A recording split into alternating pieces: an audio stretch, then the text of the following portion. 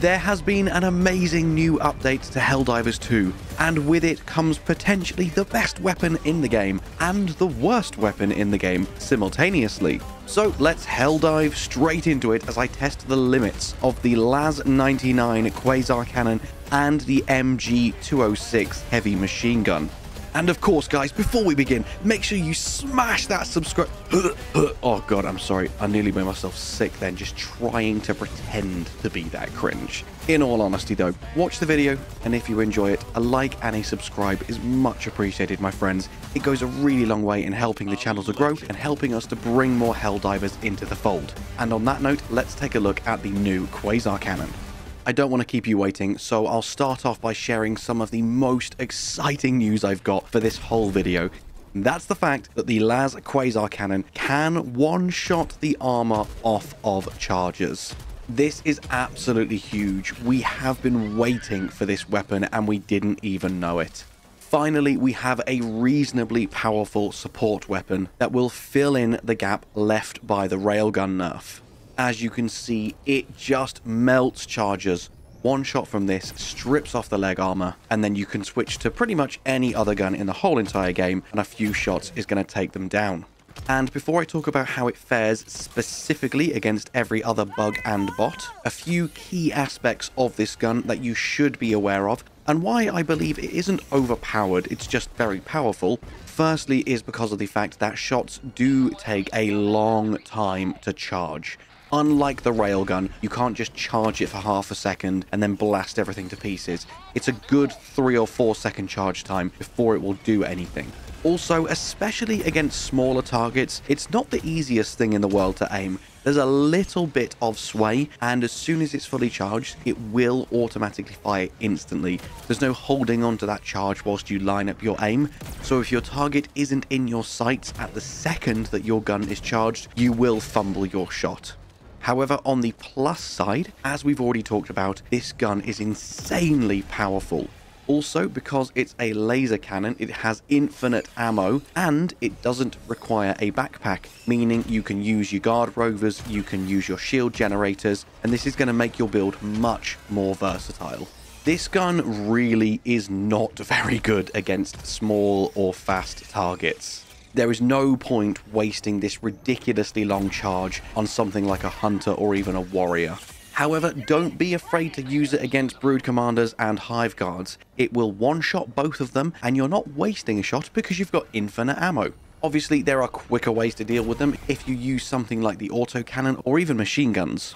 But as long as you aren't currently being ganked and swarmed with bugs, then I would say anything hive guard and above, this is a really solid choice because it's going to one-shot practically everything.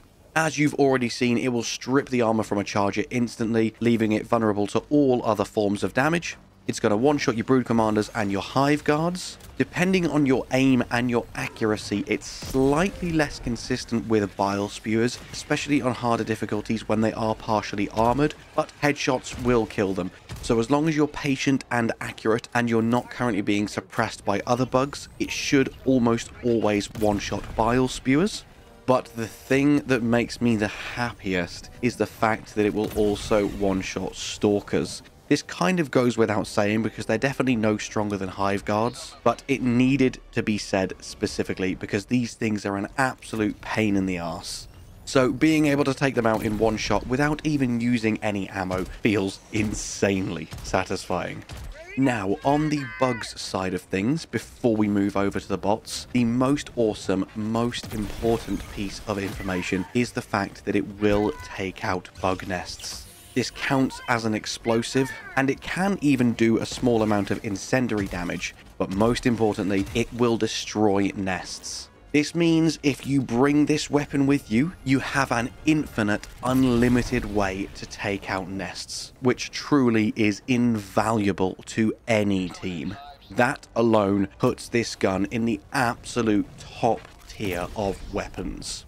And before we move on to Bile Titans and bots, talking about the top tier of weapons, now that there have been so many patches, so many new weapons and stratagems added to the game, so many nerfs and buffs, I will be revisiting my list of the best weapons and the best stratagems in the game in a few days. So make sure you sub to the channel and you keep your eyes peeled, because I will be dropping that shortly.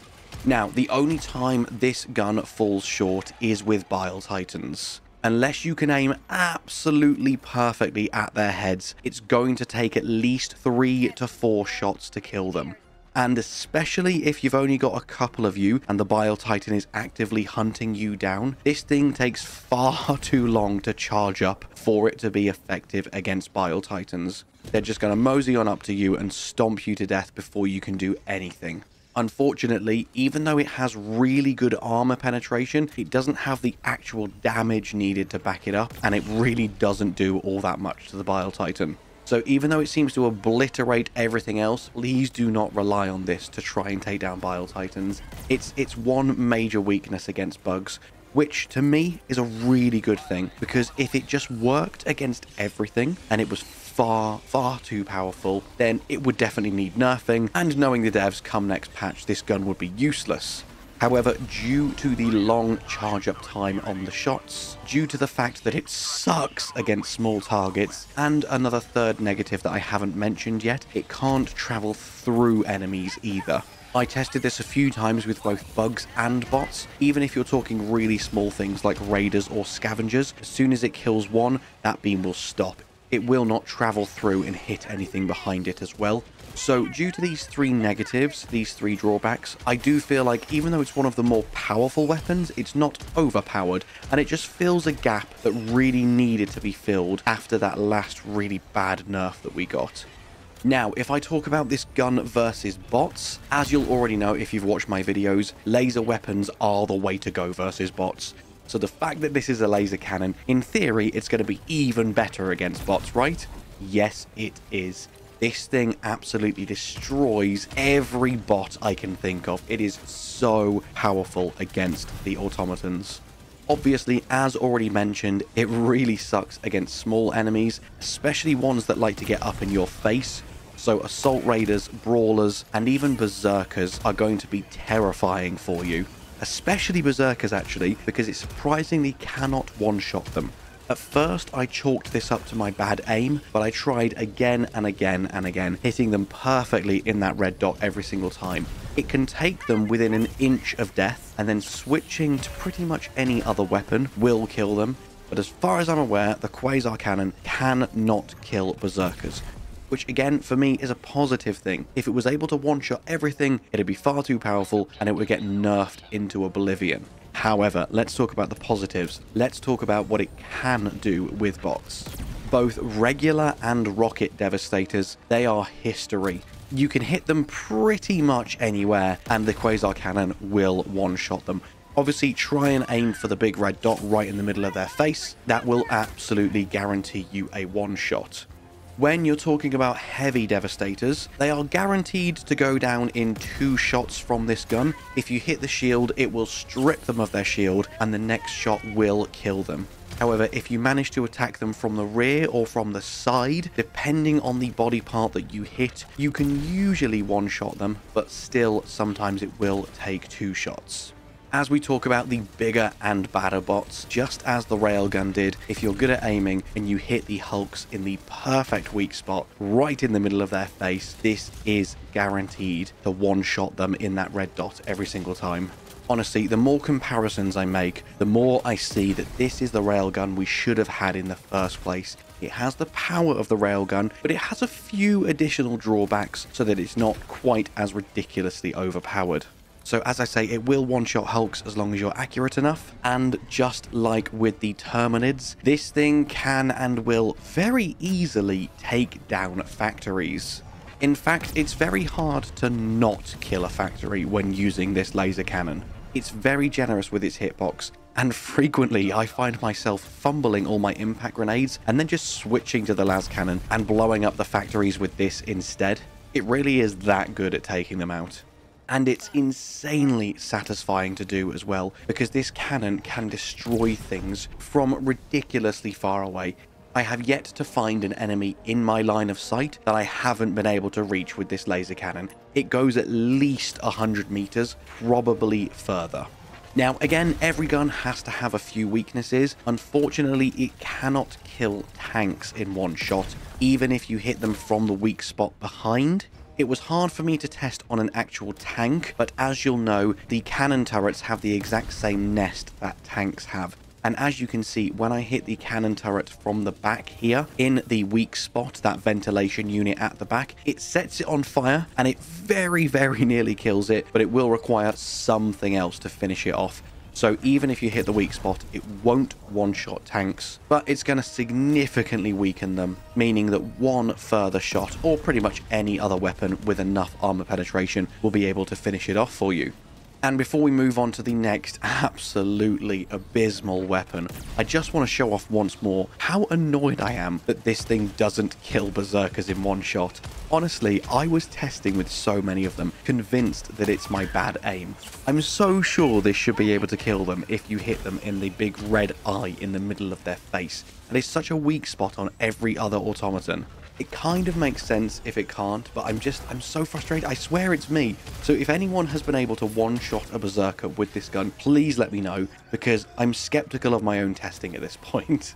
Oh, and the one other thing I should say before we move on is the laser does love to have a little boogie with you. So, Laz-99 Quasar Cannon, take it away, my friend.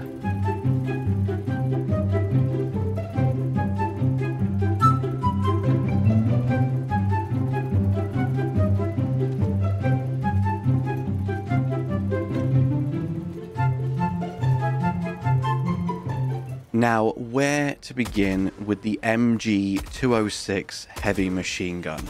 I wanted and tried so hard to enjoy this weapon. I understand what they were going for, but in my opinion, it needs a far bigger magazine and at least slightly less recoil. It works on paper, and I do see what is trying to be achieved. But I lost the will to live trying this out on every single enemy. So let me just show you a montage of shite while I talk you through all of the failures and drawbacks of this weapon. Firstly, as I've already mentioned, it just doesn't have enough ammo. It runs out of ammo significantly fast, and it's not because it shoots any faster than any other gun. It has an above average fire rate, sure, but it just seems to burn through ammo, and the firepower you get for how quickly the ammo burns out is just not comparable in any way. It cannot penetrate any but the weakest armor. It can't get through devastator shields. It can't do any damage at all to chargers, which I understand of a machine gun, even an LMG, but a heavy machine gun? Surely it should have some armor penetration, right? But even if you disagree, and even if you don't think it should have any armor penetration, let's talk about the next of the many things wrong with this gun. As it should, when standing up, the recoil is absolutely insane. When crouched, the recoil is absolutely insane. And when prone, the recoil is still absolutely insane.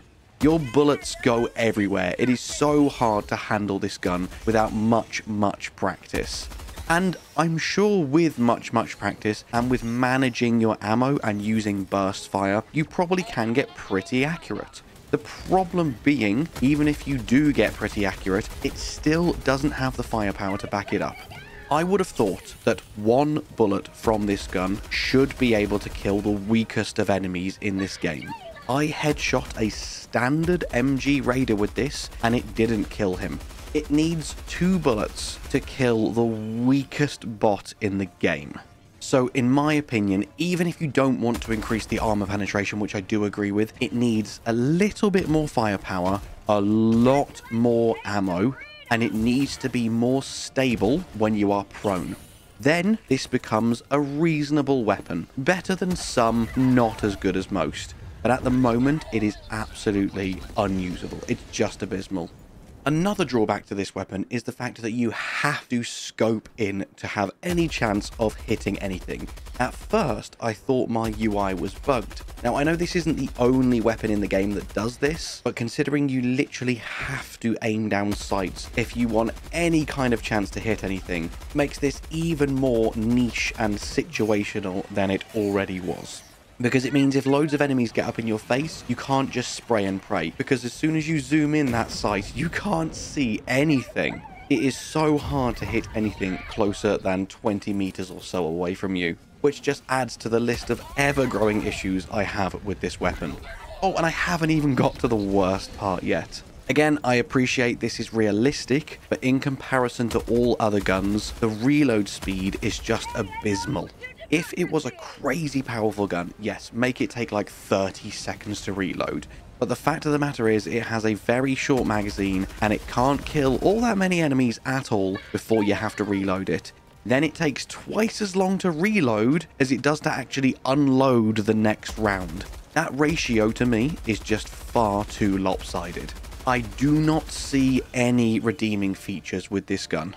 With everything I've said about this gun so far, the optimists among us, or the people that just want an argument, are probably trying to find something positive to say about this gun to prove me wrong, and just say how stupid I am that I hate this gun so much. And please try and prove me wrong. I genuinely beg you.